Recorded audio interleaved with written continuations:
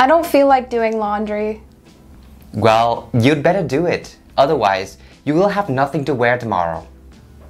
I know, but I'm just feeling a bit lazy now, but you're right. I have to get it done. Yeah, I'll help you so it won't be that bad. I don't feel like doing laundry.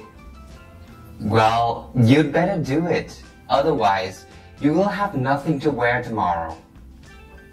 I know, but I'm just feeling a bit lazy now, but you're right. I have to get it done. Yeah, I'll help you so it won't be that bad. Structure 68. You'd better plus a verb. The English structure you'd better plus a verb is used to give advice or make a suggestion about something that you think would be a great idea for the listener to do. It's often used to convey a sense of urgency or importance and can sometimes come across as forceful or directive. Therefore, it's important to use it in a context where the listener will be receptive to your advice.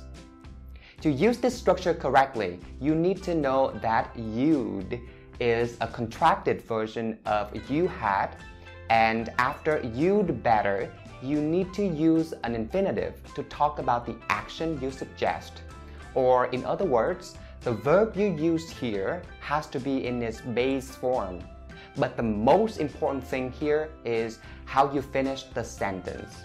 In most cases, you need to use a clause or a phrase to explain why the listener should do or should take the suggested action. One of the most common clauses you can use here is an if clause. For example, you'd better hurry if you want to catch the bus.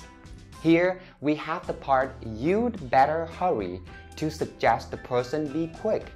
And the if clause, if you want to catch the bus, is to give the person the reason why they should be in a hurry.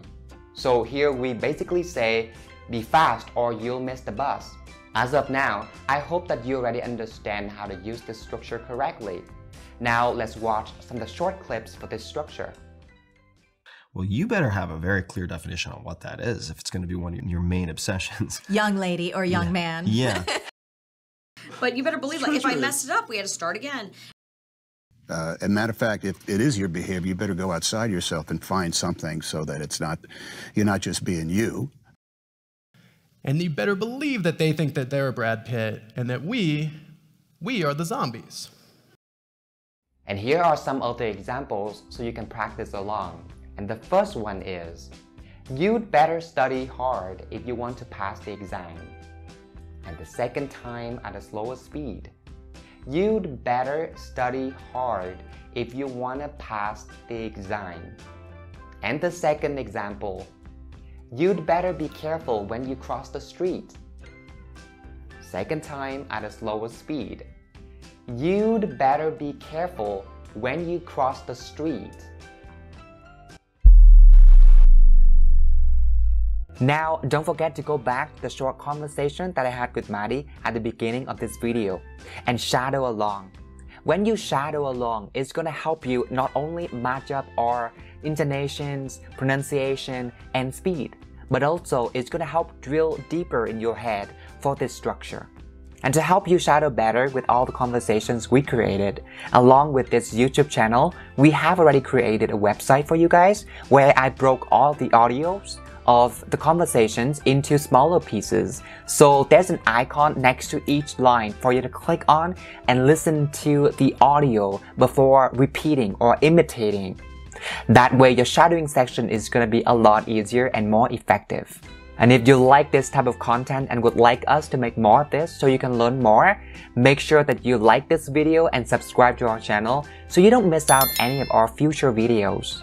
And I also hope you're having fun with this structure. Until the next one, bye.